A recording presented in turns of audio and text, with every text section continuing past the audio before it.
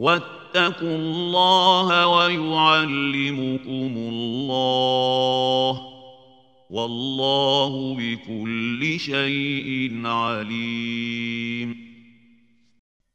الحمد لله رب العالمين والصلاة والسلام على أشرف الأنبياء والمرسلين نبينا محمد وعلى آله وصحبه أجمعين.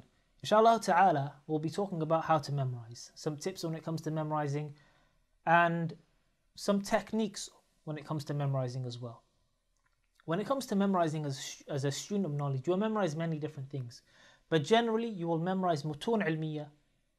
Now these texts are either going to be nathar, which is a normal text, or it's going to be a nadhm, which is a mandhuma, a poem. Or the second thing you want to memorize is the ahadith of the Prophet ﷺ. The third thing is that which you have benefited from the books that you are studying, whether it's the ta'rifat, taqsimat, qawa'id, dhawabit, anwa', right, fawaid. Okay? So, I'll start off with some general points, and they can be applied to most of what I'm going to be talking about. Number one is seek the aid of Allah subhanahu wa ta'ala. Without the tawfiq of Allah subhanahu wa ta'ala, you will never achieve anything. Okay, seek the aid of Allah subhanahu wa ta'ala when it comes to memorizing, when it comes to understanding, when it comes to seeking knowledge, when it comes to everything in life. Without the tawfiq of Allah subhanahu wa ta'ala, you will never succeed. The next point is pick a specific time that you're going to memorize in the day and a specific time in the day when you're going to revise. Okay? This time must be suitable for you. Don't look at what everyone else is doing. Look at what is suitable to you, suitable for you. Okay? Now, this time you're going to revise, you're either going to specify that for that which you are memorizing right now, or it's going to be a revision of that which you have memorized previously. Why? Because if you do not revise what you have memorized, you'll forget it. Okay? The next point is make sure you pick a place that is suitable for you to memorize, free from distractions. I would say pick a room that is tight. There's no distractions. There's nothing on the wall. You're sitting close to the wall. All you have in front of you is the book that you're memorizing. Your phone is turned off, or maybe it's in a completely different room, and you're just, you're putting all your efforts into memorizing, nothing else. Okay? The next point I will say is make sure you have a list of things that you want to memorize, and make sure you have a goal for how many days you want to complete each text that you're going to memorize.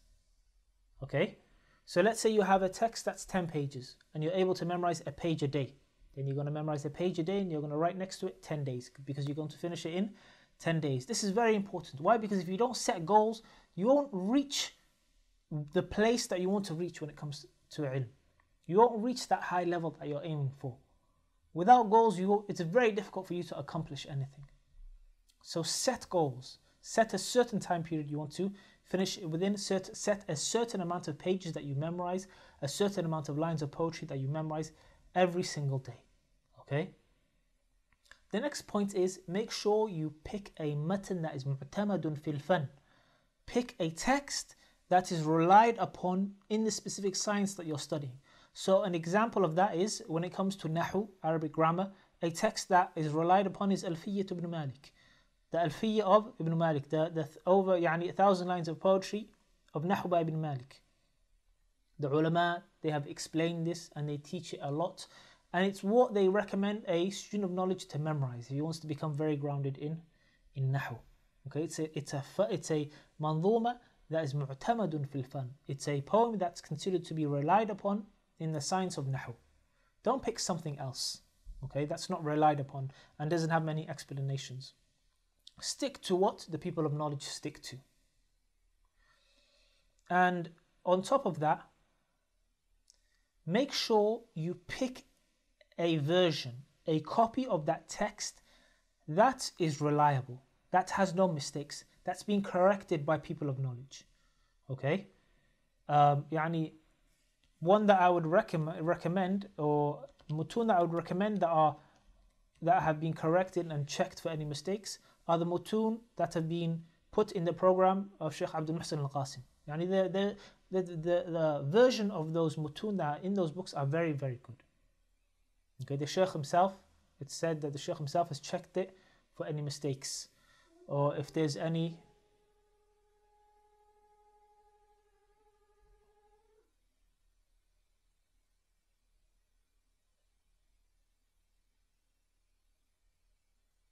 the Sheikh has checked it to see if there's any mistakes or any issues. Okay. Now, the last point I will mention is make sure you have a electric counter. Okay, this is an electric counter. What's the benefit of an electric counter? The reality of memorizing is that it's going to be takrar, repetition. Yani you can ask a million people in the world, how do you memorize? How did you memorize the Quran? How did you memorize this matan? How did you memorize this poem? They will all say to you the same thing. I memorized it by repeating it so and so times. So, 100 times, 200 times, 300 times, 500 times. Repetition is key to memorizing. And part of repetition is keeping count of how many times you have repeated it. Now, what's the benefit of an electric counter? The benefit of an electric counter is that if you're memorizing, you have the kitab in front of you, you're memorizing, okay? If you don't have an electric counter, you're going to have to count it yourself. And it's going to occupy you and busy you from what you're memorizing. But once you have an electric counter, you put the counter behind the kitab and you're memorizing, you have the kitab in your hand.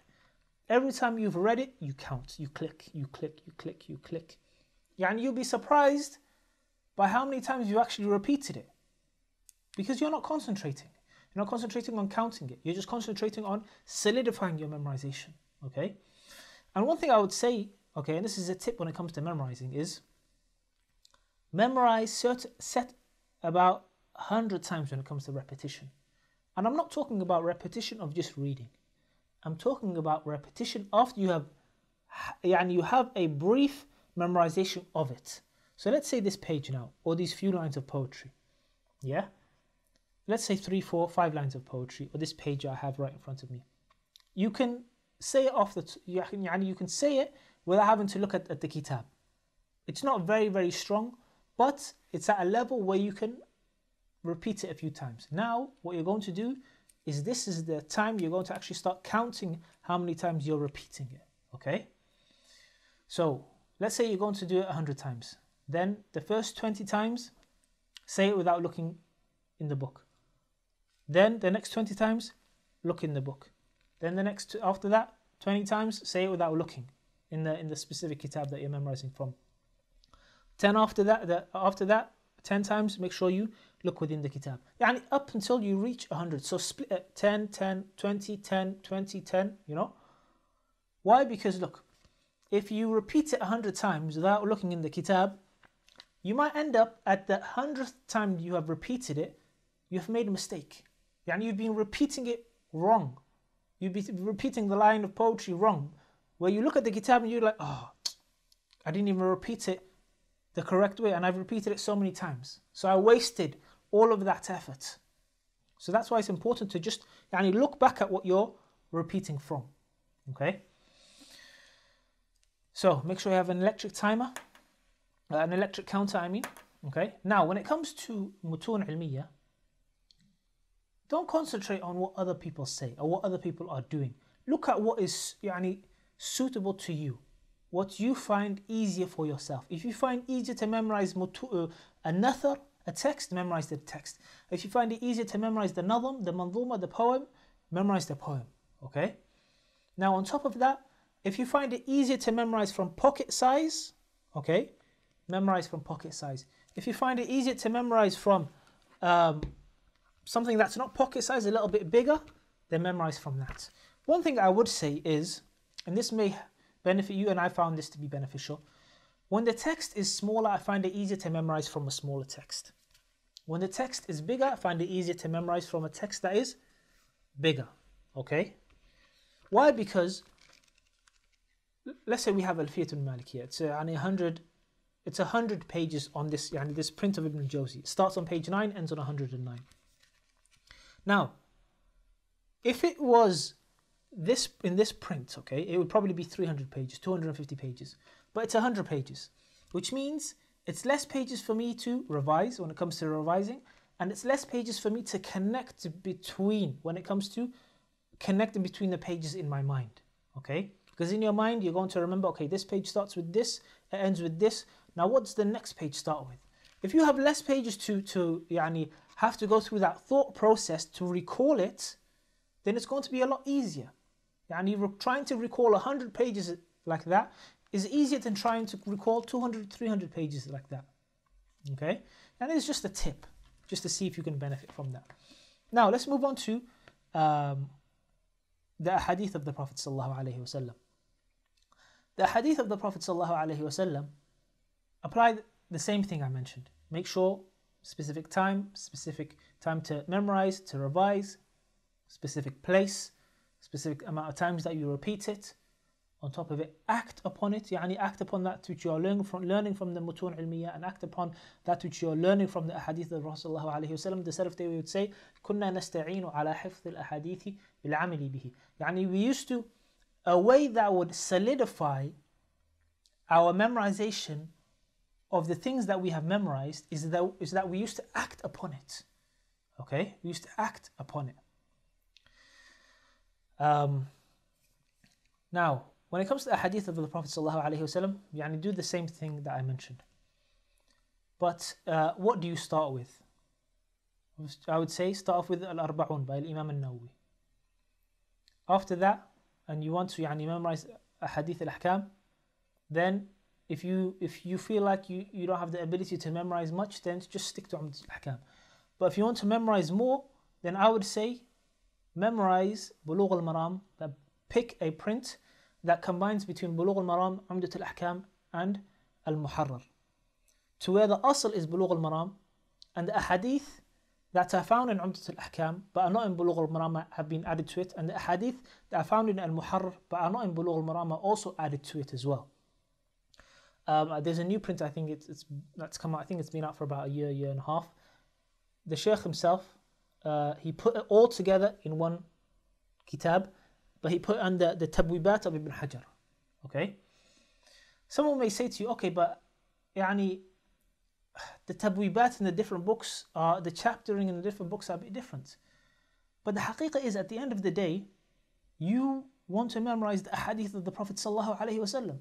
The Tabwibat are beneficial, but the hadith of the Prophet sallallahu alaihi wasallam is the maqsood. Hifdh hadith in Nabi sallallahu alaihi wasallam is the maqsood. So you can benefit from the Tabwibat later on, but if this is making it easier for you to memorize all of these hadith of ahkam from these three different books in one specific single book, then isn't that a lot easier than just memorizing the three different books? Okay, if you don't want to do that, there is another print. It's quite difficult to find, to be honest. I think Markaz Hufadh al-Sunnah in Al-Qasim have printed it, where they printed Bulugh al-Maram. Okay, after Bulugh al-Maram, the extra hadith from Umdat al-Ahkam, they put it together. Okay, and then after that, the extra hadith from Al-Muharrar, they put it together. Okay, so it's separate. They separated it, but they put it all together in one book. But after one book ends, the other one is right next to it, and the other one is right next to it as well. But it's all within one cover. Okay, so it's one mujallad, one volume. I might have to go all the way to Qasim to try and find that, but that's up to you. And on top of that, then you can move on to the Zawaid, the extra hadith from Sunnah Abi Dawood, Sunnah Tirmidhi, Sunnah Nasa'i, Sunnah Majah, the Zawaid of Musnad Imam Ahmed, and the other Zawaid that have been put together. And look, always remember this. When it comes to memorizing the ahadith of the Prophet ﷺ and even the mutun, there's no rush. Don't think that I have to get everything done by the age of 30 or 35 or 40. Otherwise, I won't be able to memorize after that. There's no rush. Take your time. Even if it comes down to memorizing 1, 2, 3 ahadith a day, take your time. Solidify your memorization. Memorize up until you die, bi'idhnillahi ta'ala, and you'll benefit. Right? Slow and steady wins the race. Always remember that. Okay? Take your time. There's no rush. Now, The last thing I would add is when it comes to the taqsimat and the ta'rifat and the dawabit and the qawa'id and the stuff like that I mentioned, then make sure you have a specific notebook for that. Okay? That notebook, you're going to memorize from that notebook. Okay? Yani maybe have a specific one for each fun, and I've mentioned this before. Something in usul tafsir, something in tafsir, something for usul, qawa'id, Aqeedah, you know, some of the different abwab in Aqeedah. You have ta'rifat, taqsimat, qawa'id, fawaid, all in one book, but it's different funun. So it makes it easier for you to gather those different principles, taqsimat, dawabit, ta'rifat that you find from different books, and just put it in that specific notebook that's specific to that specific science or that subchapter in that specific science. Okay, so it makes it easier for you to recall and to memorize it and to solidify it within you. The last point I'll mention, and some of the ulama of hadith, they would do this, is that once you have memorized something or you have read something and you want to keep it within you, tell it to someone. And this person you're telling it to doesn't necessarily have to be a person who's going to understand it. Okay? So I'll give you an example. Al-Imam al-Zuhri, he would do this. He would come home and he would kind of yumli al-ahadith. He would recite a hadith to the servant in his house. Now the servant girl doesn't know what's going on, right? So she would ask him, why are you doing this? And he would say that I just wanted to say it to someone. Yani it's just so I can solidify it within me. Why? Because sometimes when you memorize something and you read something and you say it to someone and you explain it to someone, yeah, it stays a lot longer in your mind than it would if you were to just memorize it.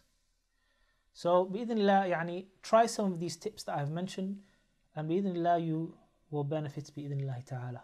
Obviously, after the tawfiq of Allah subhanahu wa ta'ala. سبحانك اللهم بحمدك أشهد أن لا إله إلا أنت أستغفرك وأتوب إليك.